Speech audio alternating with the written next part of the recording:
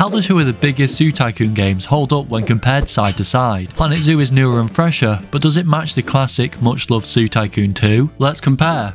Considering that Zoo Tycoon 2 was released in 2004, you might think that Planet Zoo would have this category in the bag. But Zoo Tycoon is actually a worthy opponent. Zoo Tycoon 2 boasts over 130 animals in the game. While Planet Zoo has more, with a selection of 180 animals, Zoo Tycoon has a much wider variety, ranging from the dodo, killer whale, and even a T-Rex. Another difference is in the models for the animals. Zoo Tycoon 2 being released 15 years earlier than Planet Zoo obviously has less detailed models, and therefore less realistic animals. Despite this, the huge range of animals to pick from means that Zoo Tycoon 2 wins this category.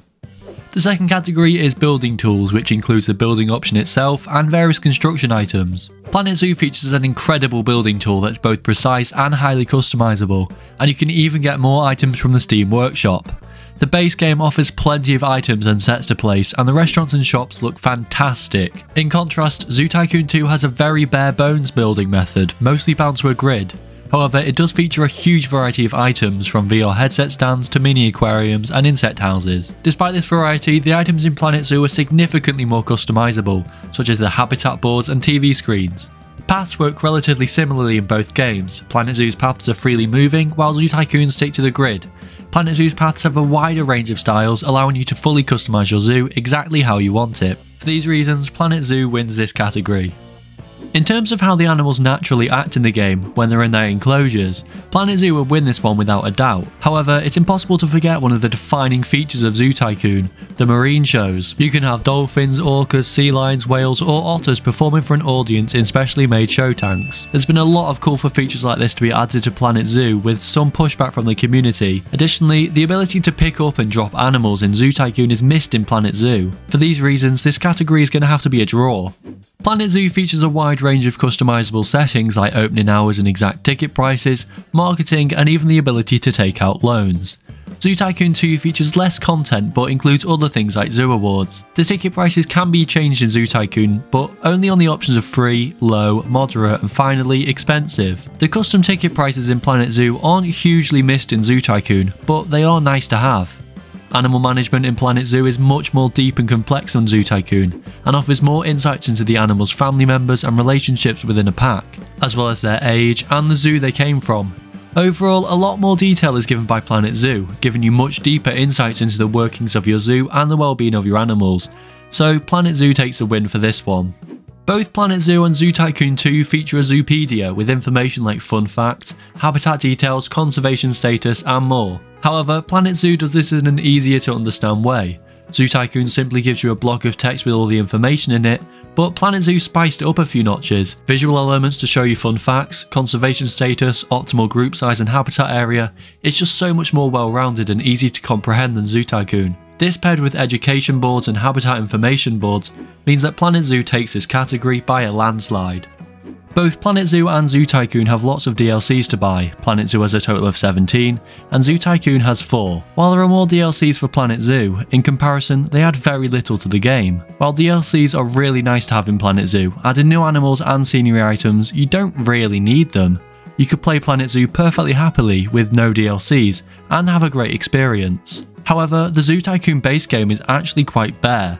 Yes, it contains plenty of animals, but it doesn't contain a variety of species. If you want water animals, you need the Marine Mania DLC, same with African animals, dinosaurs, and endangered or extinct species. This means that Zoo Tycoon DLCs are loaded full of content. The Marine Mania DLC, for example, has 23 animals in it. Planet Zoo DLCs come with 7 or 8. The Marine Mania DLC in particular also comes with a lot of content, like marine shows, one of the defining features of the entire game. It's the same with the Extinct Animals DLC. This DLC comes with 35 extinct animals, and several scenery and habitat items. Zoo Tycoon easily wins this category, despite having less DLCs than Planet Zoo. Terrain editing is one of the core features of both games, allowing you to fully customize your zoos. Honestly, both games achieve this really well. Planet Zoo shoots ahead slightly, allowing you to really fine-tune your terrain, but Zoo Tycoon 2 gives you a few more options when it comes to creating ditches, valleys or cliffs. Planet Zoo's system is much more responsive, but Zoo Tycoon's system just feels so satisfying to use. However, the camera is a lot more difficult to use and requires so much more messing about to get the right angle than Planet Zoo. Thanks to Planet Zoo's free camera mode, it's much easier to get the terrain exactly how you want it. For that reason, Planet Zoo is going to have to take this category. Planet Zoo's guests are relatively smart. They walk to their favourite animals, they go to the toilet or buy food when they need to, and they throw their rubbish wherever they feel like. You can eject them from your zoo if you have security guards, but other than that you have very little control over them. They stick to the paths and avoid staff paths and regular terrain. However, in Zoo Tycoon, these little idiots go wherever they please. I even caught one of my dolphin tank once, just because they felt like it. Luckily, Zoo Tycoon lets you pick up your guests and just plonk them wherever you want. Leave them on a mountain, next to a velociraptor, or in a hole never to be seen again. This feature is in Planet Zoo, but it's hidden in a little menu and the button is like 1 centimeter big. I think Zoo Tycoon wins this category.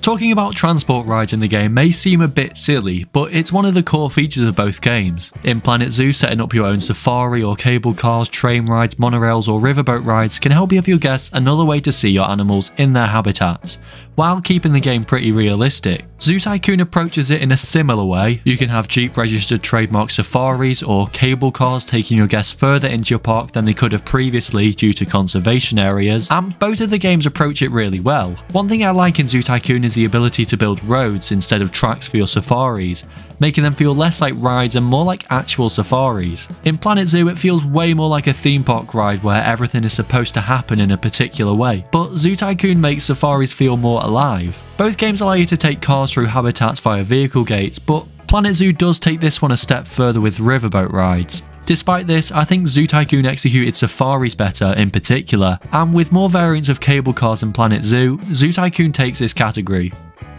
We've already talked a lot about the game's features, but one thing I haven't mentioned much is how realistic the games actually are. Planet Zoo features realistic movements, behaviours and models, but Zoo Tycoon features more content to make your creations feel alive, like guests going rogue and just hopping into your shark tank. In Planet Zoo, actually getting your animals feels significantly more realistic.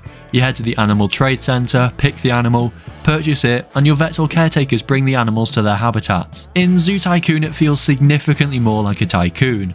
You simply drag and drop the animals. Additionally, the added element of maintaining your enclosures in Planet Zoo makes the game much more realistic and stressful. It's the same with needing electricity, water cleaning and temperature regulation in Planet Zoo. Everything about Planet Zoo was designed to be both realistic and fun, so Planet Zoo takes this category. Zoo Tycoon 2 features camera options like Guest Walk that are really hidden in Planet Zoo. Planet Zoo features a cinematic camera option, allowing you to create custom paths to make cinematic scenes in your zoo. And you can also toggle extra smooth motion and camera visual effects. The camera in Zoo Tycoon is really basic. If you didn't have the option to walk as a guest, to give your builds an extra layer of depth, building and designing your enclosures will be a lot more difficult because the camera makes it really difficult to see different angles of your zoo. So everything looks quite 2D. Due to this, Planet Zoo wins this category. So overall, which game wins? Zoo Tycoon 2 won 4 categories, Planet Zoo won 6, and we had 1 draw. That means that Planet Zoo wins.